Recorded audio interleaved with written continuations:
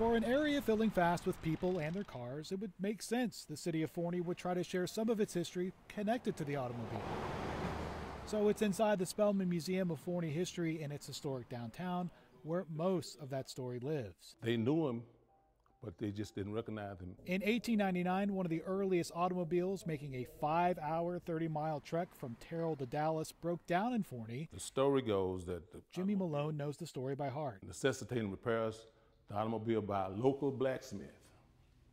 So that's what's missing. That's what's missing.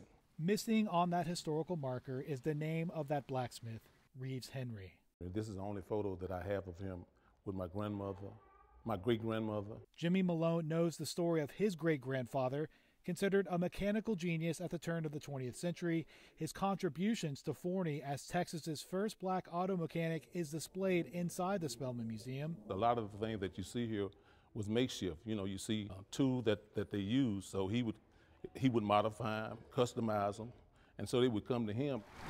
On Saturday, Forney history outside the museum will come to him too, with the announcement of a historic marker in the city that will list Reeves Henry by name for his impact on the earliest years of the automobile repair industry. He was a very important part of this area. Malone says the official recognition may even mean more now, coming as the Juneteenth holiday approaches, adding that it's important for young faces today to know the story of Reeves Henry, a black man in segregated early 20th century Texas who's regarded as one of the most gifted engineers, a story passed down to Jimmy Malone as a kid, one he shared with his grandkids now, and one he hopes more in Texas will know.